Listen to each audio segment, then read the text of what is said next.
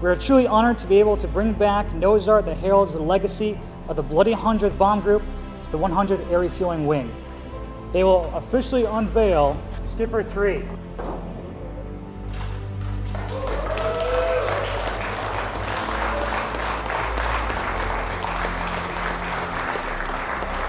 We are dedicating this aircraft today to honor a legend who in our eyes is a national treasure.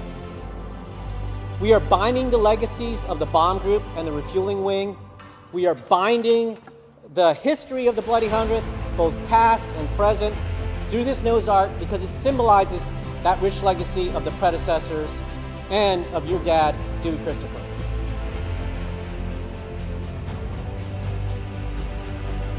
He was always very, very proud of all of his fellow ground crew folks, and this is also a tribute to all of them as well. And again, thank you so very much. Our family is so proud and so appreciative of this incredible gesture on your part. Thank you so much.